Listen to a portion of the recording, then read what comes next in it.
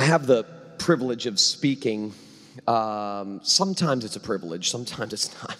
But I have the privilege of speaking at a lot of different conferences. And as a guy who travels and speaks at different conferences, I can tell you that conferences and conference speakers can be terribly dangerous. Okay, I mean, maybe the most dangerous contexts in the world are conferences, and the most dangerous people in the world are conference speakers, because almost every single one of them that I've been to, with good intentions, try to inspire you by telling you to do something radical, to make something great of yourself, to change the world. I mean, it seems like each conference speaker tries to outdo the one right before them by giving some remarkably inspiring word that will get the hearers to go out and do something radical and sacrificial. And there's such an emphasis on doing more and trying harder, but it's said in spiritualized language, so that what hearers leave understanding is that they're doing this for God. Okay? In fact, the more they do for God, the more God will be impressed with them, and perhaps the more God will do for them. And without realizing it, they tie up heavy burdens and place them on the shoulders of people infinitely too small to bear those burdens. And ironically, even though the burden feels heavy, a lot of conference goers keep going to conferences like that, because there's something very appealing about being told that you can change the world. There's something very appealing about being told that you can become something great, you can do something great. It's appealing to us because we all want to prove our worth and establish our value by doing something great, by becoming someone great. I mean, there's a sense in which obviously we all feel this deep need to secure a sense of significance and to be approved and accepted and loved. And we conclude that if we're going to experience these things, we have to make it happen. And so conferences, both the goers and the speakers, become a cesspool of law-bearing, law-giving places where people leave burdened, exhausted, like I was talking about Friday night. Well, I say all that to say this is exactly why I love Mockingbird. Mockingbird, in a sense, is sort of the anti-conference conference, and it's filled with anti-conference speakers. I mean, the whole goal of Mockingbird is that you would feel lighter when you leave, less burdened, taking yourself less seriously, taking grace more seriously. That's an amazing thing. And so I hope and I pray that we as a collective group will do everything we can to continue to promote everything that the Mockingbird team is seeking to do and accomplish. It's a real joy to be a part of it. I feel like I've told David this a few times, but I was born and reared in the evangelical world, and David was born and reared in a different world. And yet, when I think about Liberate, when I think about Mockingbird, I think about these two efforts standing back to back. And what's so fascinating to me about that is it's proof positive that the gospel transcends theological boundaries, various traditions, cultural baggage. It's amazing to me. And so I love being a part of it. Well, I don't remember what the assignment was this morning. It doesn't matter, because if I don't remember it, I didn't prepare for it. But what I do want to talk about for a few minutes this morning, and every time a preacher says a few minutes, it usually means he's going to be here for 45. So that I will do my best not to be here for 40. In fact, what time am I supposed to be done? 10:45? 11? I'm just kidding. I mean, like 15 minutes? 30 minutes, but I've already spoken for 10, so 20 minutes? 20 more minutes. Whew, all right, here we go. One of the questions, I mean, I am unapologetic in the deliverance of the message of grace because it saved my life. And for those who are responsible and called by God to deliver this message and who are unapologetic about it, you get your shots, you know? People come after you. Either it's people inside the church who go, now wait a second, I get it, but, I mean, you need to tell us what to do. Every time someone comes up to me and says, would you please tell us what to do? I said, you want a to-do list? Okay, here's one for you. Be perfect as your Father in heaven is perfect. Now put that in your pipe and smoke it and thank God for Jesus, okay? Just shut up. Shut up. All right, that's what I feel like saying.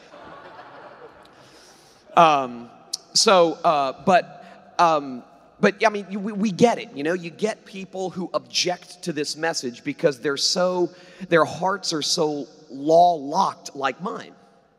And they're obsessed with wanting to control their lives and wanting to control the people in their lives. And that's what makes them feel safe, and that's what makes them feel secure. And they figure that if they can control their lives, they can generate significance, and they can generate worth, and they can protect themselves from the bad stuff and all that stuff. And so they want to be told what to do. And a lot of people come to church on Sunday mornings wanting to be told from a spiritual guru what to do because their kids are going off the deep end or their marriage is falling apart, and they think that what they really need is a checklist. Give me 3 steps to a happy marriage, and I can guarantee myself a happy marriage if I can simply do these 3 steps. Okay. So when you refuse to preach that, when you refuse to preach a to-do list version of the Christian faith, then people object, you know? I mean, it's just natural. So you get shots from inside, you get shots from outside. Christian leaders, the religious elite hate this stuff. They really do. A lot of them do, anyway, at least in my experience. Because it threatens everything they have built, you know? And so they just think that if you let this wild dog out of its cage, it's going to destroy everything we have worked so hard to build. You know, that the goal of the Christian life seems to be behavioral modification. And when you speak about grace the way that you do, it doesn't encourage behavioral modification. In fact, it discourages it. Okay, that's the objection. Well, one of the other objections that come is, doesn't this make you lazy? I mean, doesn't the preaching of grace make you lazy?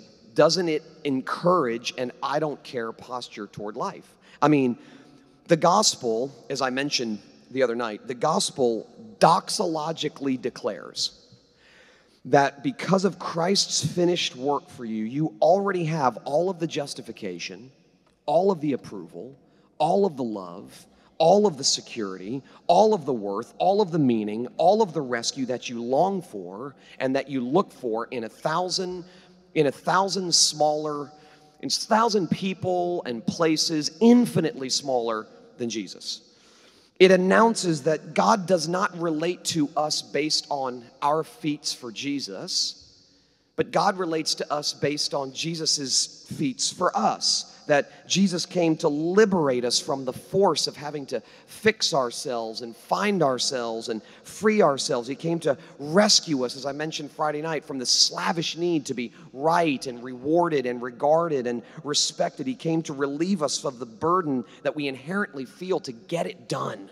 Okay, that's what the gospel declares. It announces that it's not on me to ensure that the ultimate verdict on my life is pass and not fail. And this means that you don't have to transform the world to matter. You don't have to turn out good kids to secure your own worth. You don't have to be a success to justify your existence.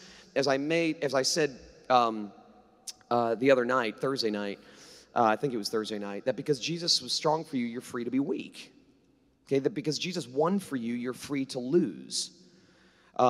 Because Jesus succeeded for you, you're free to fail. Because Jesus was extraordinary, you're free to be ordinary, okay? That our great hope is not in our transformation, but Christ's substitution. And you can either live your life believing that your greatest hope lies in what you can become and what you can do, or your greatest hope lies in what Jesus has done for you.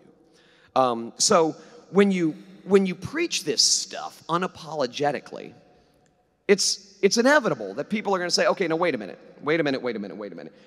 Doesn't this generate apathy? I mean, if it's true that Jesus paid it all, that it is finished, that my value, worth, security, freedom, justification, and so on and so forth is forever fixed, then why do anything?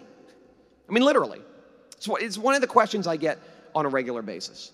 Then why do anything? I mean, doesn't grace undercut ambition? Doesn't the gospel weaken effort? Okay, that's one of the chief objections that you'll get.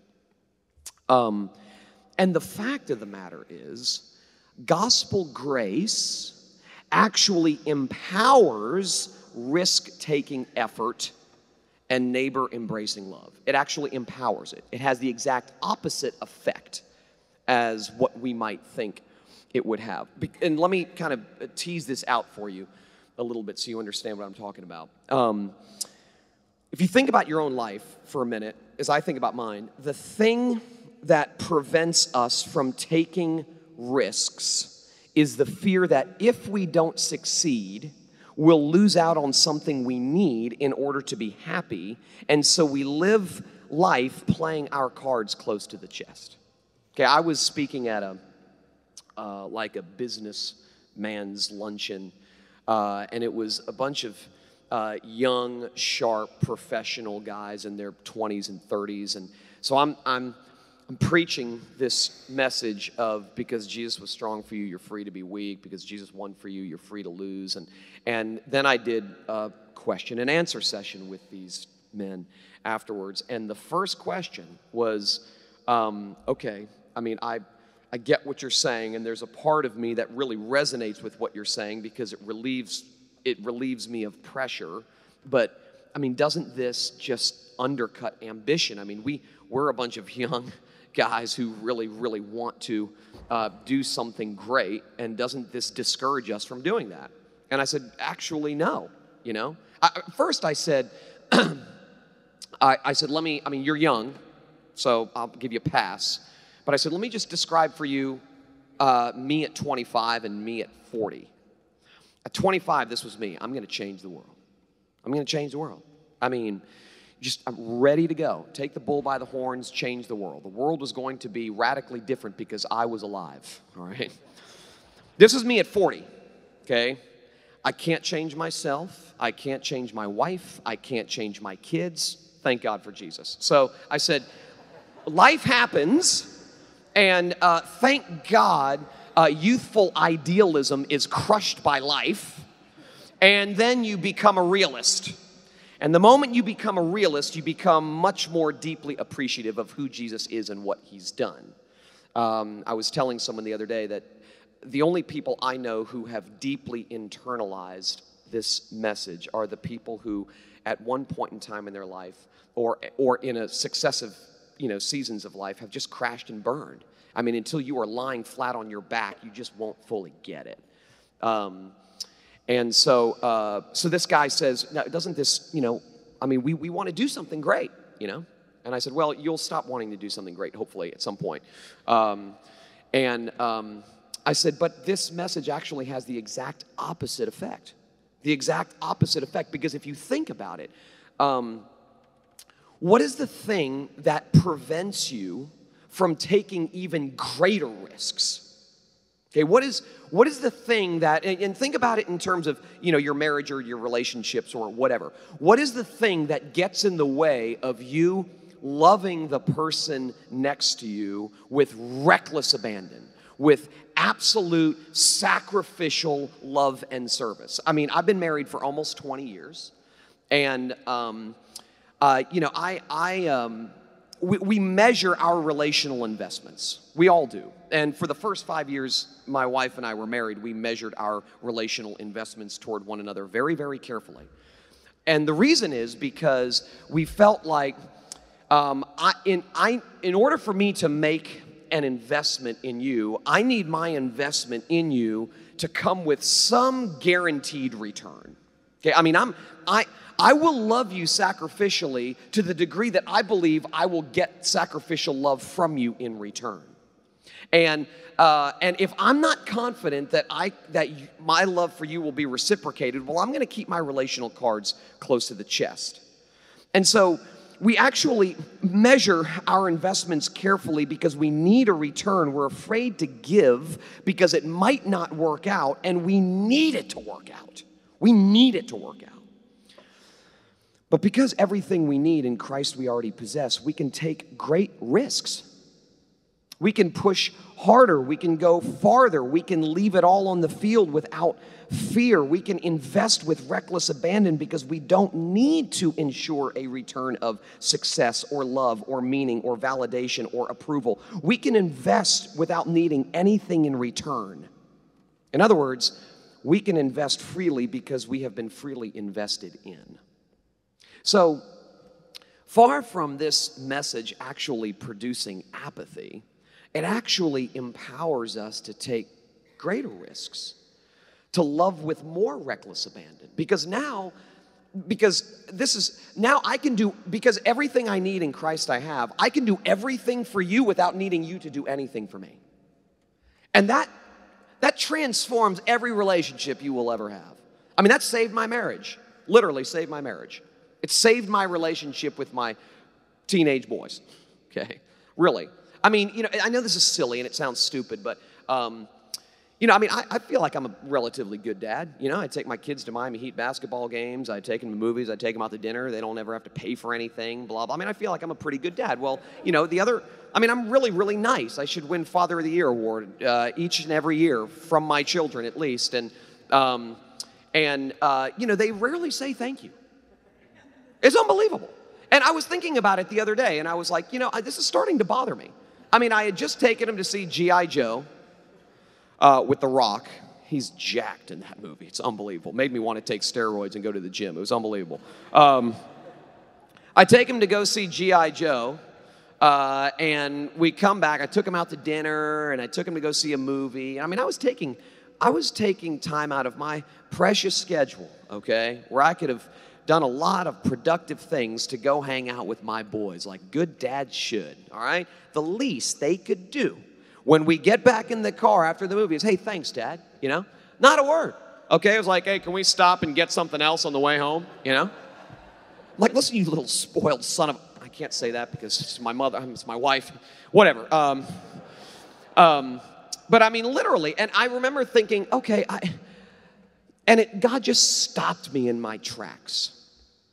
And he said, do you understand that you can love your children with reckless abandon without ever needing them to say thank you?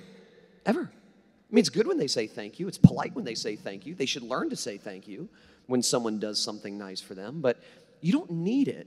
You don't need it ever, because everything you need in Christ you have. You can serve your children for the rest of your life without ever needing a thank you. Okay, now that just transforms things.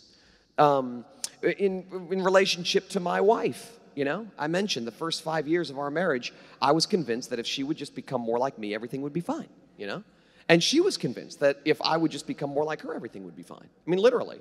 And so we spent the first 5 years of our relationship trying to change each other, and our marriage sucked, all right? Because, you need to become more like me. No, you need to become more like me. And we were scared to love each other because we really didn't believe the gospel. We were scared to love each other. I mean, I was scared to love Kim because I needed, in order for me to feel like I mattered, in order to justify my existence, I needed love and respect from my wife. And so I would love her to the degree that I could think that she would love me back. Or I would invest love in her to the degree that I was pretty sure she would invest love in me. And there was just no, I'm giving my all to you and you're giving your all to me, and I'm giving my all to you without needing you to give your all to me. I mean, it's a wonderful thing when I experience love for my wife and 3 kids. I mean, I love it. I revel in it, But there's a far different thing from saying I enjoy the love that I get from my wife and kids and saying I need the love that I get from my wife and kids. Because, as I said a minute ago, what happens when this message takes root is you begin to view your relationships in terms of, I can now do everything for you without needing you to do anything for me. So I can love you more. I can sacrifice more. I can love you. I can love my enemies with reckless abandon because I don't need anything. I don't need anything in return. I can forgive you without you asking for forgiveness. Okay, I don't have to be bitter towards you because, well, I mean, think about where bitterness comes from. I mean, James talks about this. You know, where do fights and quarrels come from? They come from this internal sense that I'm entitled to something that I feel like I deserve that I'm not getting. That's where they come from. I mean, it's self-salvation projects, as I mentioned the other night. I mean, I need to get my own justification. I need to get my own worth. I need to get my own value. I need to get my own meaning. I need to be right. I need to win. I need to be someone. I need you to think that I am someone. And when we don't get that stuff, we become jealous, we become angry, we become bitter. Well, the gospel frees you from all that stuff. I mean, it's the good news, as I mentioned the other night, that the keys are already in your pocket. So the fear, what happens when this message takes root is the fear of not knowing what might be returned is replaced by the freedom of knowing that we already have everything. As I said, because everything I need in Christ I have, I can now do everything for you without needing you to do anything for me. That is grace on the ground of relationships. It's amazing. I mean, it will radically transform everything. So now I can actively spend my life giving instead of taking. I can actively spend my life going to the back instead of getting to the front. I can actively spend my life sacrificing myself for others instead of sacrificing others for myself. And you know how enslaving those things are. Trying to fight your way to the front, it's just such a burden, you know? Trying to always get and extract from other people when your relationships are marked by needing to get something from that other person. I need something from you in order for me to feel like I matter. It's slavery. Every attempt on our part to fix someone else, every attempt, is actually a subtle attempt to fix ourselves. I need you to become a certain way if I'm going to be happy, okay? And it's enslaving. I mean, it's absolutely a burden that we can't bear. And the gospel alone liberates you to live a life of scandalous generosity. It liberates you to live a life of unrestrained sacrifice and uncommon valor and unbounded courage and all of these things because you don't need anything. You don't need anything. So now you can give everything. I don't need thank yous from my sons. And when they say thank you, it's enlivening. Okay, I love it.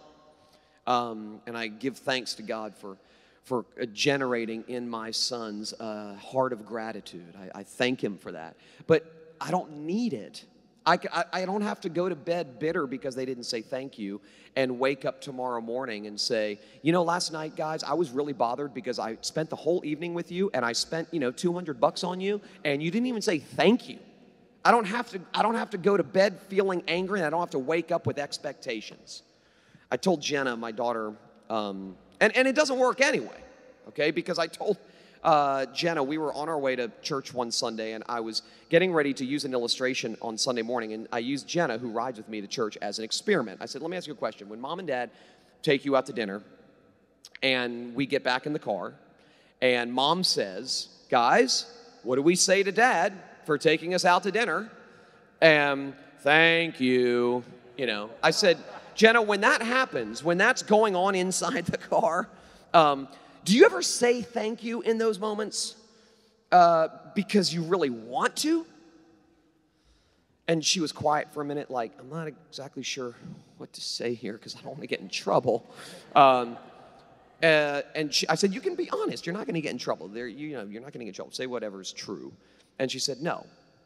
Whenever Mom says, say thank you, I say it because I don't want to get in trouble, but I'm not saying it because I'm really thankful. And I said, that's just, that's just a picture of the incapacity of the law to accomplish in us what only the gospel can. So it doesn't work anyway. Not only are you bitter when you're going to bed, my kids didn't say thank you, my kids didn't say thank you. I'm going to wake up tomorrow morning and teach them a lesson. It's important to say thank you. You're not going to get anywhere in this world if you don't learn to say thank you, okay? And not only does it, but then if I did do that, I say, guys, blah, blah, blah, blah, blah, blah, blah. Is that going to make them go, oh, gosh, Dad, I'm so sorry, We're spoiled brats. We really are, and we're sorry, and, thank you for last night, and I'm sorry. It never happens. Well, Dad, I didn't even think about it. Well, you should think about it. You should, and then it's, they go off to school and everyone's fighting. It doesn't work anyway.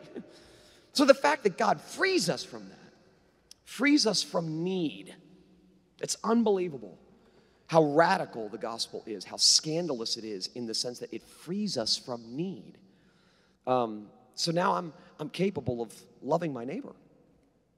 Because I don't need to love myself by extracting something from you so that I can justify myself. So when you don't have anything to lose, you discover something wonderful.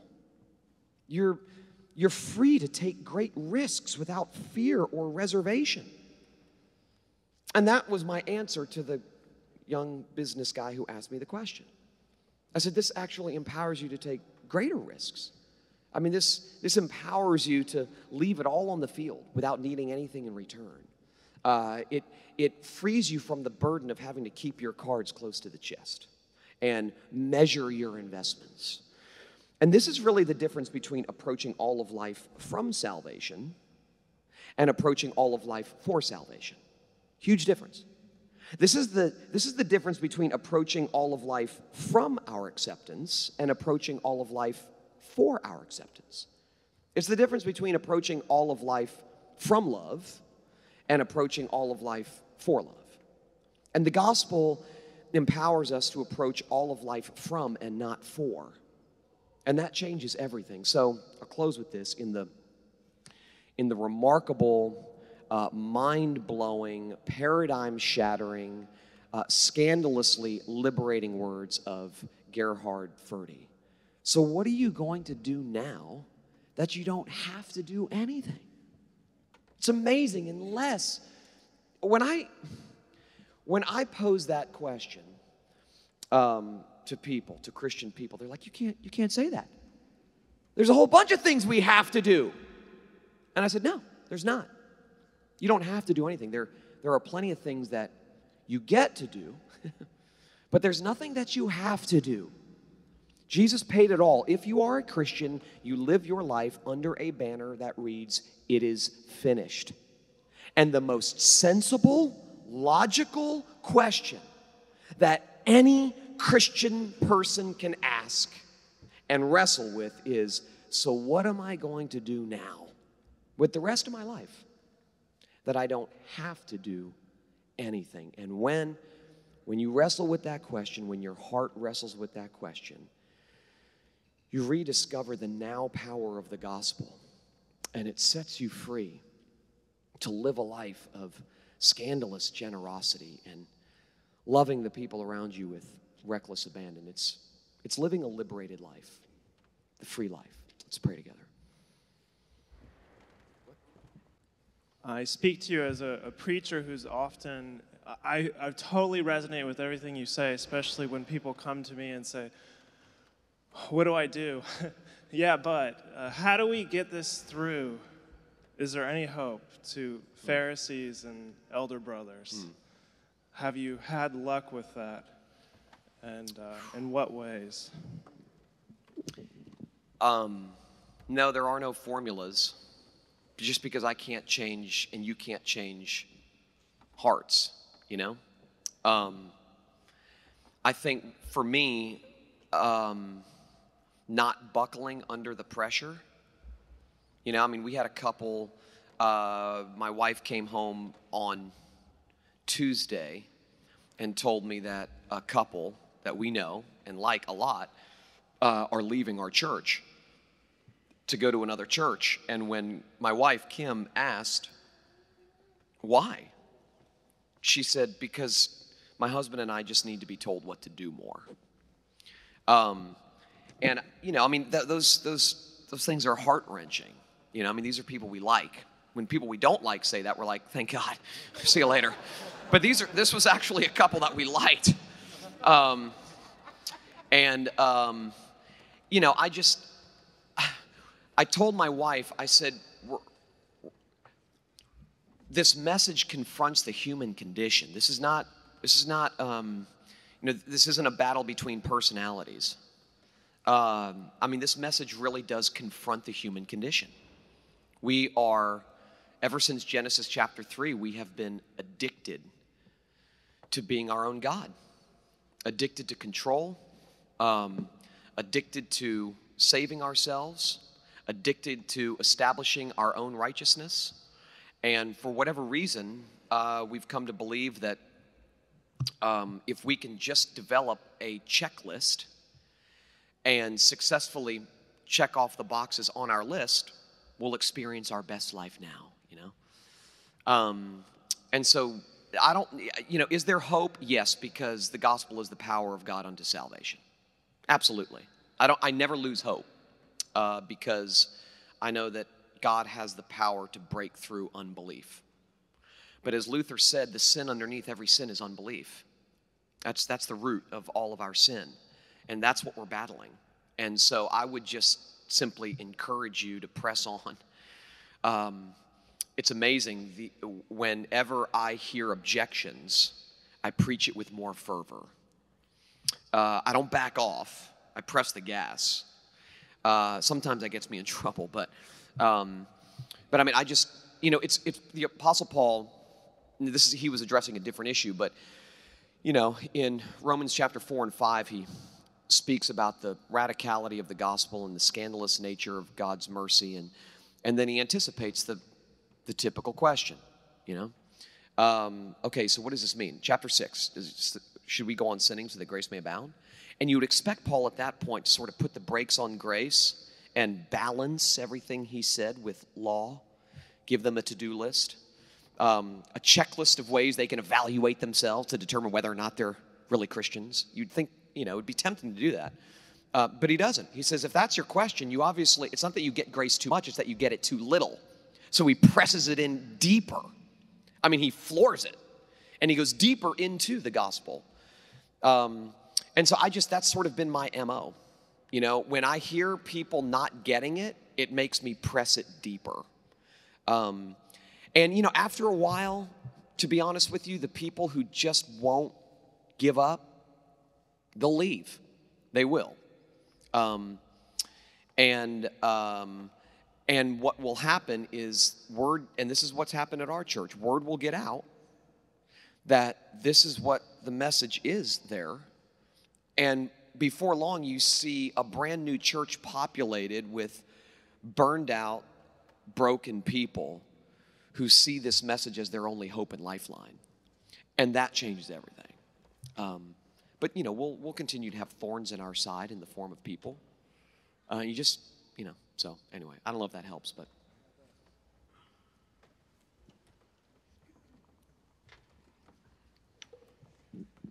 Thanks.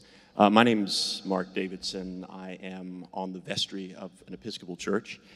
And I promise you that Dave did not put me up to this or pay me any money to say this, but one of the things that happens to me, this is my second Mockingbird Conference, one of the things that happens to me when I leave is I feel so utterly grateful to Jesus that I just want to do anything for him.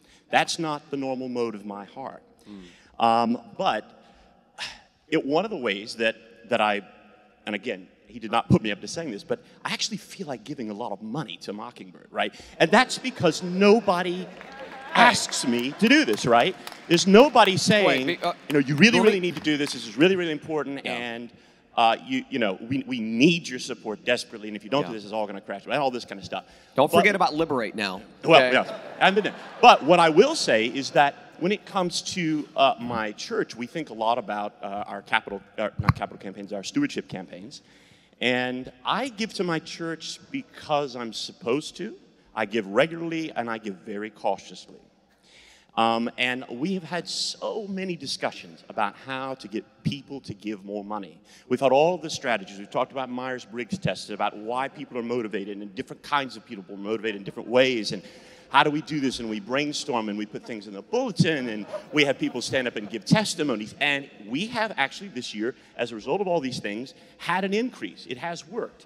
But it isn't what you're talking about. It's not like, I'll do anything for this church. Look, here's as much money as I can possibly give you. So what does the gospel have to say to churches when it comes to stewardship campaigns? Yeah, that's good. A couple things. One, I have said before our church before, I could stand up and guilt you into writing some big checks. You know, I could literally stand up and say, I know there are people in this church who have 3 homes, and 2 pews over is someone who's homeless. And I know some of you have 3 cars, and I know a single mom who has to take the bus to work every day. And I could do that because those stats are real in our church. And I said, I could do that and make you rich people feel like crap. And you would probably write 2 or 3 really big checks. But you'll never write 200 or 300 big checks unless something greater than fear and guilt motivates you. And that's what Paul does in Corinthians. He says, let me tell you about the Macedonians. Okay, hey, Corinthians, let me tell you about the Macedonians. These people are poor, and they've given us everything. In fact, they keep coming back to us and asking us if they can give more and more and more. We can't stop them from even asking, and these people have nothing. And he begins that section by saying, let me tell you about the effect that grace is having with the Macedonians. And then he talks about their generosity. And then he goes on in, this is 2 Corinthians 8, and then verse 8 and 9. He says, because Jesus became poor for you so that you might become rich. And he goes on to describe, and I told our church, I said, that generosity can only happen, bona fide generosity can only happen to those whose hearts are grasped by the radical generosity of Jesus. And then so I told our church, I said, the real test of whether or not you guys are starting to get this is if I never have to preach a giving sermon. You know? If you guys become like the grace of God has so radically transformed you on the inside that you're like, we want to give more. I mean, checks just pile in. You know, we haven't reached that point yet, so I keep preaching the gospel. So I don't know if, again, I don't have a manual on stewardship. It's just, I do think that giving is a fruit of a heart that has been grasped by God's grace. And I'll say this too, real quick. When you ask the question, so what are you going to do now that you don't have to do anything? What you discover, at least what I've discovered in my own life, is that when you realize you don't have to do anything for Jesus, something miraculous happens. You actually begin wanting to do everything for Jesus. So, anyway. Oh, no. Here we go. Good God. Please. Isn't it time for the next session? Sorry. No, wait a second. Before you ask a question, Jim, let me just tell you why I said that about Jim, all right? Jim McNeely's a good friend from Washington State. He was at the first Liberate Conference, not this past February, so February 2012, right?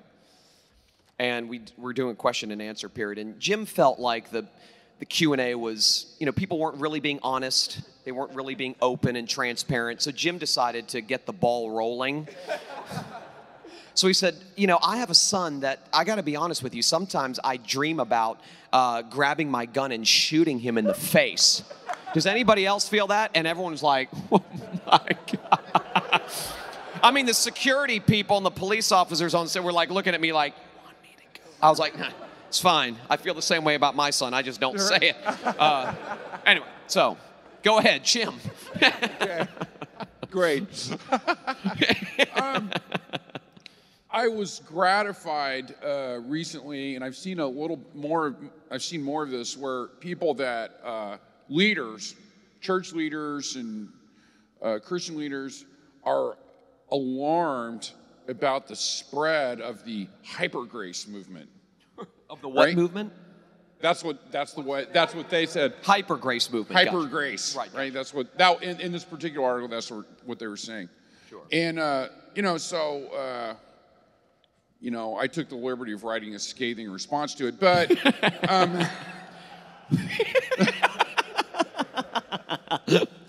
it was a great response. I read it. Yeah. But the thing that actually gratified me was that reading through that site, there's a number of people that are alarmed about the spread of the grace movement, which I take as a tremendous victory. Yeah. Right? Although when I look around, I'm not sure I'm as convinced of the success of the spread of it yet. I feel like I'm still fighting, and I feel like I'm pretty isolated where I am. When you look out at the landscape of North America, how successful are we at doing this? How are we really? Is it spreading that alarmingly fast, or are we succeeding, or what's the state? Gosh. I mean, there are. Glory. The what? I said glory. Yes, we are succeeding, overpowering and conquering the world. No, I mean, there are pockets of encouraging places. This is one of them. I live my life in the evangelical world, and there are probably more places that discourage me and frustrate me than there are places that encourage me. I think there is an acknowledgement. What Christian doesn't want to acknowledge the reality of grace, at least theologically? But there's still a lot of buts and breaks. Lots of buts and breaks. Yes, grace, but the very fact that people would refer to this as the radical grace movement or the hyper grace movement seems to suggest that that there's grace and then there's radical grace, or there's grace and then there's hyper grace. I don't know another grace that isn't hyper or radical. I mean, it's that counterintuitive. It turns everything upside down and inside out and wrecks all of our conditional categories. And so I don't know. I mean, I do look, in all honesty, I look at Mockingbird, I look at Liberate, I look at the pastors who come to Mockingbird and Liberate, the ones that we interact with, the ones who have tried it the other way, who have crashed and burned, and are starting to get it now, and they want help in how they should go about sort of changing the way they do ministry and changing the way they preach and that sort of thing. So, I mean, I think there are a few of us who are willing to take the shots and get it out there as far and wide as possible. We can sow and we can plant, but God alone gives the increase. That's God's business. So whether it spreads or not doesn't determine whether I'm going to say what saved my life or not. And just sort of leave that stuff up to God. But I could go into much more detail, but that'll be in private. And then we can talk names and people and, really slam some people and throw them under the bus, but I won't do that publicly. Tullian, I've really appreciated your honesty up front, and I loved how you shared briefly about how a couple had come and said that you really liked. You know, I have those people in my parish too, and they're like, well, we're just going to go on somewhere else because we want something to do. And you're like, great, we'll pray for you. But the people that you do like and that you've had relationships with, because we've had that too, you know, and they're like, we're moving on, and you've really liked them. And it's like a personal, like you lead, I mean, you're not happy about that at all, and you feel rejected. How have you and your wife coped with that rejection when, you know, parishioners and friends have said, you know, this you've lost your mind? Yeah. And so. Yeah. Yeah, that's good. I mean, gosh, there's no real simple answer to that. I think it stings every time it happens. I have to go back and say, what is it that stings? What's the stinger about that? And if I'm honest, I'll say the reason I take it personally is because this is a rejection of me. And I have to, seriously, I'm not being trite when I say this. That's what I'm talking about when I talk about the now power of the gospel. It saves me in those moments because it's a reminder, it's a doxological declaration that because I have been forever approved and accepted by God because of what Jesus has done, I'm free to be rejected. In other words, this isn't really about me.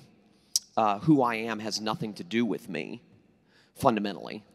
My identity, my value, my worth has nothing to do with what I can do or what I can get other people to think about me. It's what Jesus has accomplished on my behalf. So what that frees me to do is when they leave, I honestly can love them and keep up with them. Like, so my wife and I, for instance, are literally Monday, this coming up Monday, are taking them out to lunch. And my goal at that point is not to convince them to stay. My goal at that point is to say, whether you stay or go, I love you. And only the gospel can free you to do that. Because I don't need you to think I'm great in order to feel like I matter. So it's hard. It's hard. I mean, it's hard on my wife. You know, it is. I mean, she was crying the other day. Just, you know, she said, you know, I used to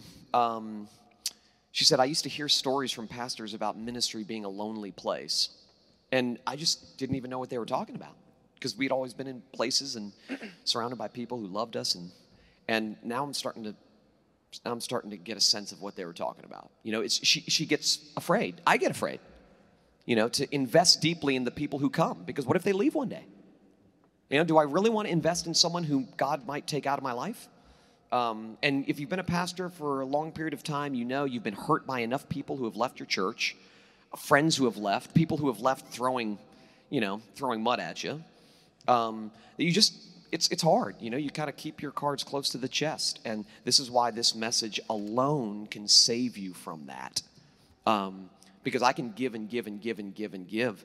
Because I don't need anything from you. And even if you slap me in the face, I can give. I can kiss. I can return a slap with a kiss. Because I have everything I need.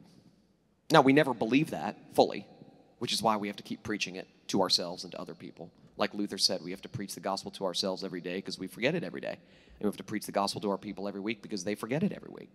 So, anyway. You have to admit, when you're like really tan, yeah, your skin is thicker. It is. From like my skin is like leather. Criticism. I sent a picture last night of RJ and me to Aaron Zimmerman and said, we miss you, you know, took a picture of us. And he says, does George Harrison know that you stole his tan? I was like, just shut up and go to sleep, Aaron. And George Hamilton, I think he meant. Yeah, George Hamilton. Yeah, Harrison. Who did I say, Harrison? Yeah, he wasn't very tan. He was from, no, he was white as a ghost. George Hamilton. He's the guy with the tan and the... Yeah. Yeah. I'm glad we cleared that up. Yeah, I'm glad we did too. On that note, I would like to ask people just to hold the rest of the questions until after I get a chance to speak. All right? Because you'll probably answer all their questions. Yeah, exactly. just wait till you hear what I have to say. Thank you again, Tullian.